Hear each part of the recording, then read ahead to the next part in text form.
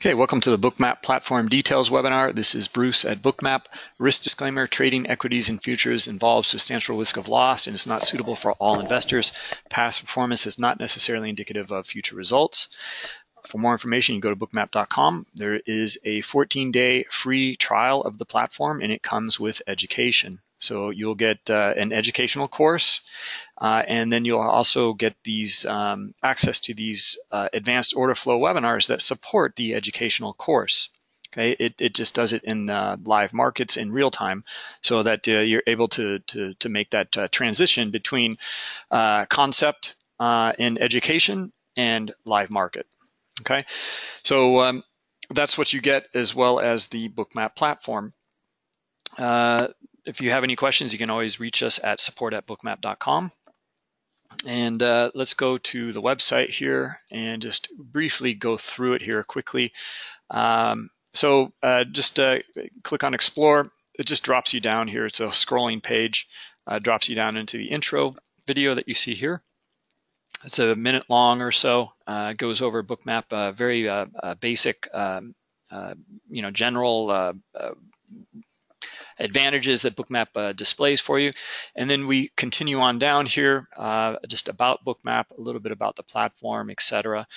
Some testimonials. Bookmap for equities. Okay, so you can, it's not just for futures any longer. This has been for a number of months now. This is an excellent data feed with the NASDAQ total view. We're not data providers. You will need one. It's just that one with Dev Experts data feed, Dev Experts will allow you connection to NASDAQ total view. Okay, here are all of the other connectivity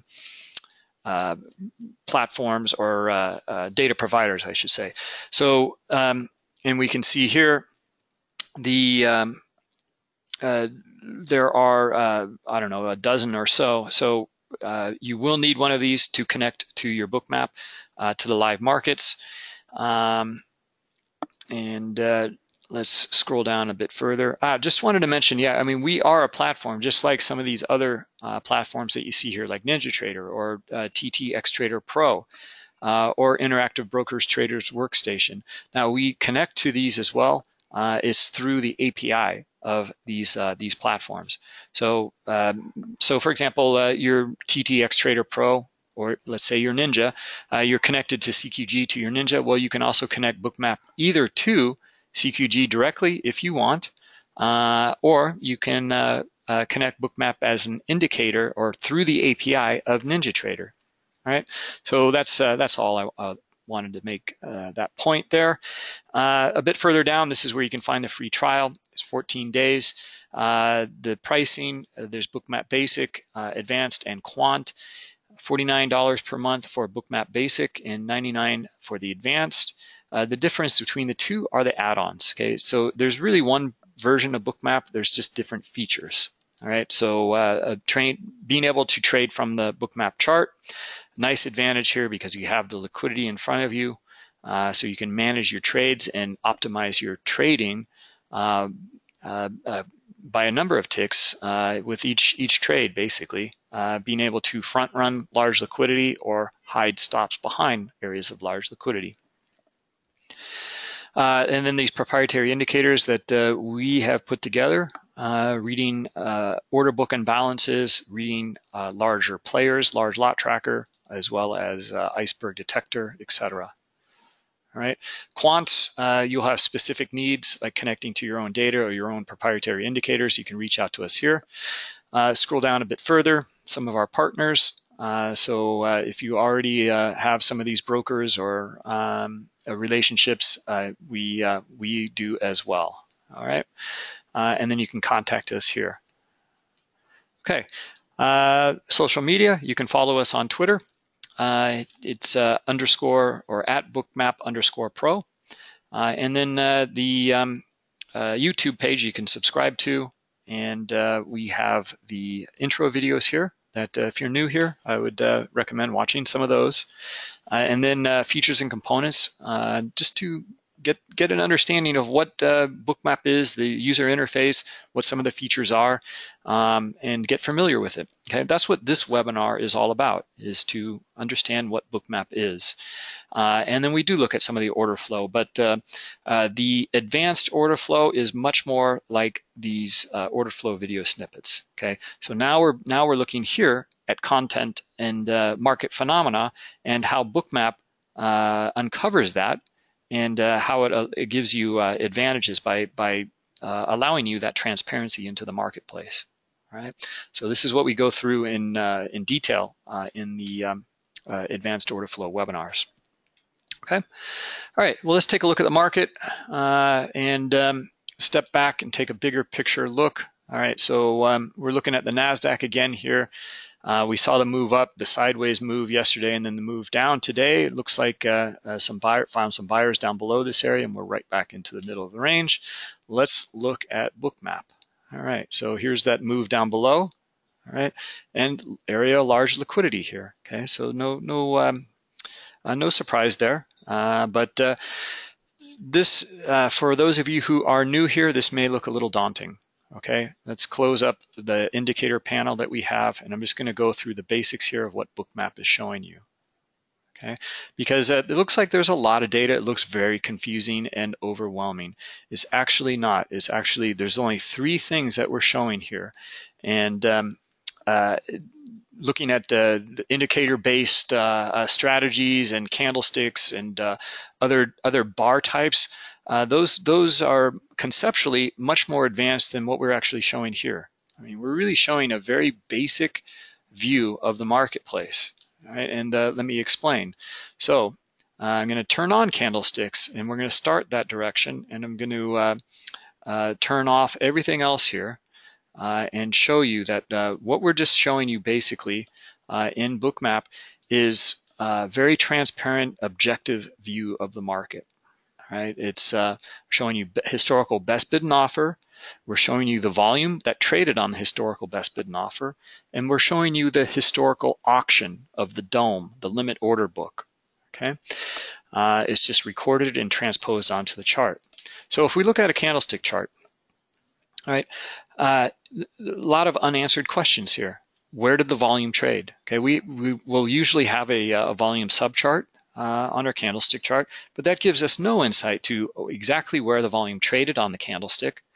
We have no clue to that. We have no clue to what type of volume. What was the aggressor? More buyers or more sellers?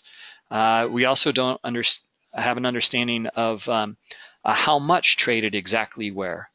Okay, these are really important questions to answer, and it's completely unanswered here in this candlestick.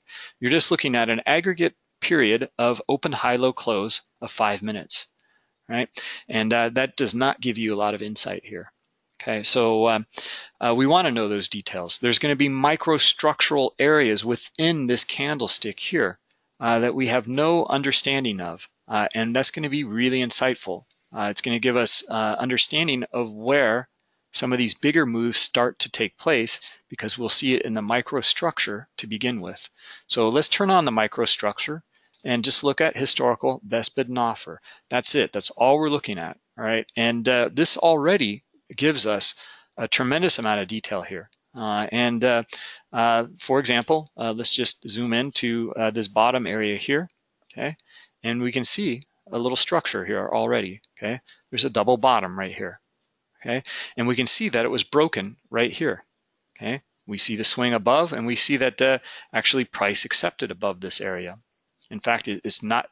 Here's the pullback coming back to it, and we see buyers step in. Okay, or we see that there's a lack of sellers. Right, this is showing us strength already. Okay, and we don't see that in this candlestick whatsoever. Right, you just see that came down here, and we see maybe it went to about halfway of this down candle here. Okay, this is already giving us transparency and insight here. We understand the structure, we understand what's going on, and that's going to allow us much more informed trading decisions. And that's because the historical best bid and offer does not aggregate. Okay, if you look at a footprint chart, that is showing you the volume where it traded on the candlestick, but it's still aggregating within a time period or bar rotation. Okay, so let's turn on the volume and let's see exactly what occurred here. Okay, so the volume dots here, as you can see, are on they transact on the historical best bid and offer, and we're getting insight to the type of trader by the color here. We're looking at the aggressor classification of volume. So a red dot is a market sell. Someone hit the market sell button. Okay, a green dot is a market buy. So let me zoom into this area to just show that distinction.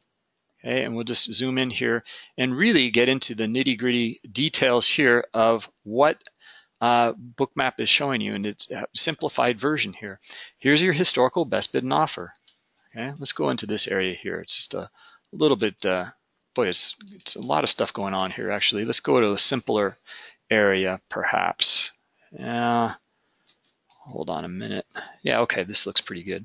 Okay, so historical best offer is this red line. Historical best bid is this green line. Okay, that's where the market is being made. Now, these dots here are transactions. Okay, so this green dot, for example, we can use the data tip tool, hover over here, and it says the date, the time, what was on the ask at this price level, and then it gives me the volume too. Okay, so I know exactly what traded here. 2 contracts traded here. So this is an aggressive market buy. Someone hit the market buy button, and they took liquidity off of the best offer. Aggressive sell is right here. Okay, it's the opposite. So that's what we're showing here, but notice all these little structural areas. Okay, we can really get into the details here. In fact, we can zoom into levels here, like and to see what really occurred here. Okay, and we can start to zoom in and see everything that took place. And in fact, you can see we're down at microsecond level. Well, we can continue to zoom in and look at nanosecond level. We're looking at billions of seconds here. Okay, that kind of transparency is handled with our complex event processor, and that is giving you a very, very objective, transparent view of the market. All of this data is recorded. Okay, we have very, very accurate portrayal of what occurred here in the market. Very objective. Okay, so now we're not trading at these levels unless you're trading algorithmically. Okay, but that doesn't matter. You're going to note here as I zoom out, although we've recorded every single event, as I zoom out, we're going to give you the overall shape of that with the an aggregate view, just a visual, graphical aggregation. Okay, and as I zoom out, and let me bring up the dot size a bit. So just to make this point, as I zoom out, these dots turn into like a pie display. Okay, so you can see the pie display in several of these areas here. Okay, so I zoom out more and you'll see these pie displays. It's just that there's so many transactions that took place that the size of the dot, and if I hover over here, it says 279 contracts. Okay, we know the overall shape of the transactions here. There was a lot of transactions, and the majority of it, and a slight majority, was selling. Okay, there were buyers down here too, though. All right, so we're getting a feel for large transactions, the type of transaction, buying or selling, the overall delta of it, and where exactly it took place. That's giving us tremendous insight. Okay, so for this candlestick, for this wick down here, well, we know that there's sellers down here. Okay, and we know that they're going to be trapped. Okay, look at the microstructure that we were looking at earlier. In this little area here, and this is all trap volume at this point, because look at them hit or lift the offer here. Okay, they're charging up out of that area with aggressive buying, and anyone who sold down here is probably going to be covering at some of these little spots up above here as they maybe move their stop down or just have their stop up here. Okay, all right, let's bring that dot size down a bit now. Point made, so that looks pretty good. Okay, so we have an understanding of what's occurring at some of these levels. All right, here's our double bottom. Okay, and so we can see really what on a bigger scale now. Okay, zoomed out, we see another structural area. Here's our microstructural area. We see the aggressive buyers. Buyers are now in charge here. Okay, we need to see follow through on that though. Right, we get another retest down here, and in this little retest, it gives us some insight in the microstructure. Okay, look at the selling down in these areas here. Do we see big, large red dots here any longer? No, we don't. Okay, and in fact, we get out of the bigger double bottom here, we get a micro double bottom here. It's exhausting out on the sell side. Okay, we start to kind of rotate back up, and buyers take control. Right, so offering the volume within the microstructure gives you a lot of insight here. Okay, but that's just half the picture. We want to also understand the other side of order flow, and that's the limit order book. Okay, where are they auctioning for this product? Usually that occurs in the current market, understanding the limit order book. All right, so let me get to a few questions here that want to answer questions that you guys have, and interrupt myself. Interrupt me anytime here. I want to go through your guys' questions about you know, anything you may have about this, but that's what this webinar is for. All right. Let's see, Brian, your book map is locked up. Scrolling, but nothing.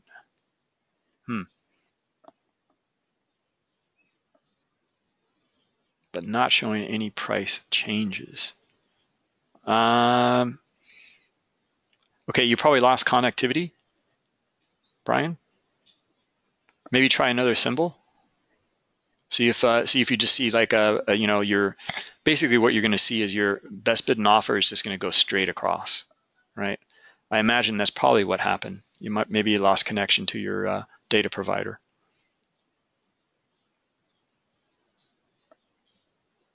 Yeah, that probably is the case. So well,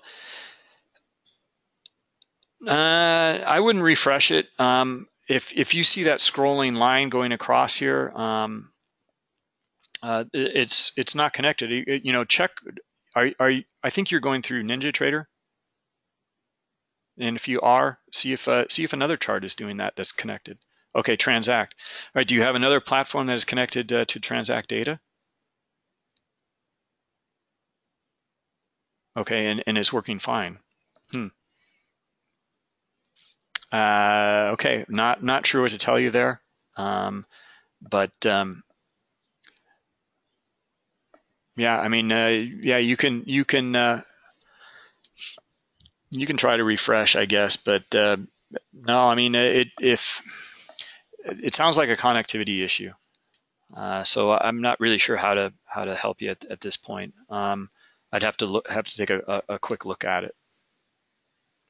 Yeah, you can try that. You're going to lose your data if you disconnect. That's the issue. Okay. Jesus, you want to look at big orders only? For example, orders more than 100 contracts. Well, what do you mean by orders? Do you want to see transactions that occurred for 100 contracts or greater? Okay. Okay. All right. Well, we'll take a look at that. Let me just quickly finish up here with the limit order book. Okay, so here's our liquidity that we see here in the limit order book. This is the current snapshot of the market. You see where the traders are lined up down here at like 62.93, 85 contracts. Down at 90, there's 143 contracts. We understand the auction here, where traders are lining up to deal in this auction. It gives a lot of insight here. Okay, we're at 6,300 the figure. Okay, there's always going to be some interest at this area here. But the problem is with the DOM, it gives a great snapshot of current market, but no historical market, and that's an issue, right? Because we want to understand how they previously behaved in the market. So look at the interest up here at 6,300, okay, and now they're starting to pull and add higher. we can see it very clearly. In this window here, okay, you see the heat map changing. Well, it's reflecting the liquidity that's added and pulled in the dome.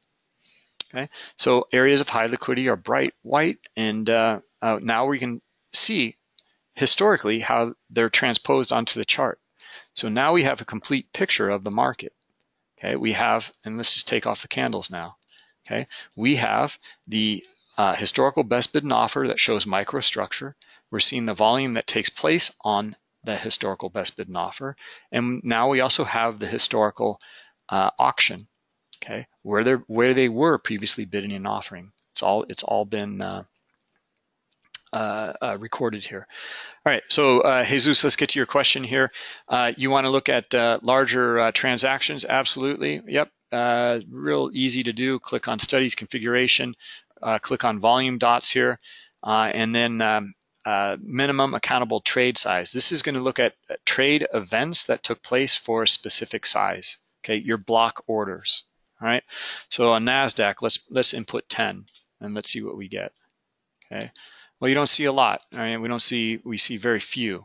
Okay, so you know, that's the NASDAQ market. If I input 5, okay, any transaction that now occurs, it's going to be for 5 contracts or greater, right? And now we start to see some of these transactions. Okay, and that's how you do it. Okay, there are all sorts of ways of filtering for the volume. That is one way. I usually just keep things on default, and I like the smart dot clustering. Okay, this is an algorithm that starts to put together the clustering of the dots. Okay, understand where they're going. Okay, yeah, you're welcome, Jesus. Brian, yeah, sorry. Are you reconnected at all?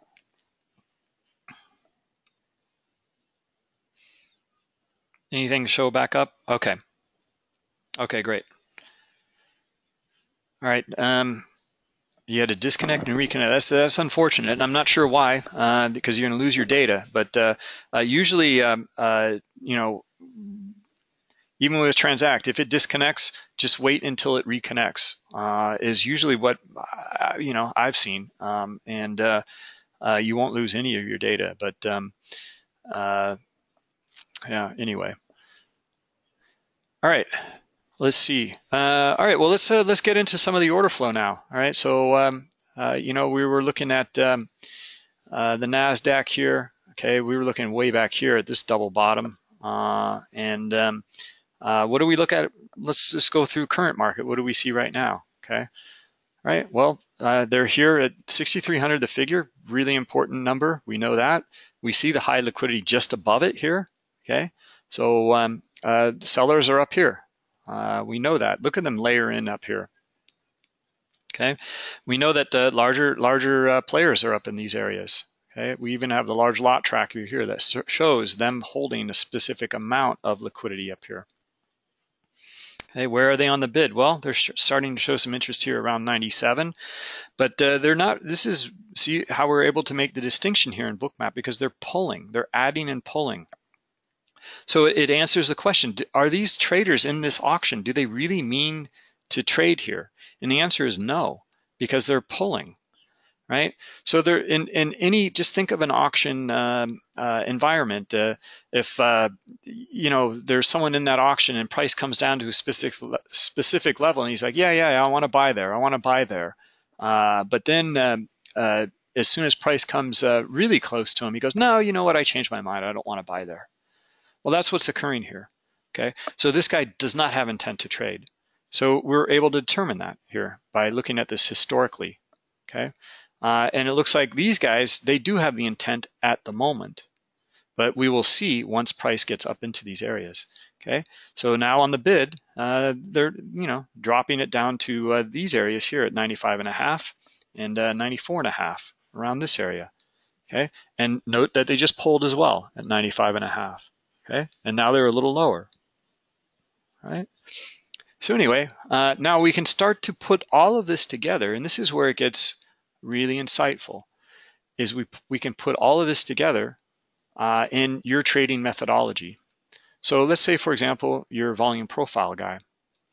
Well, here we are going sideways. Where are we finding responsive buyers? Well, we can see them in the limit order book. They're down here at these areas here. Responsive sellers, they're up here. Okay, and we're just channeling between those two right now.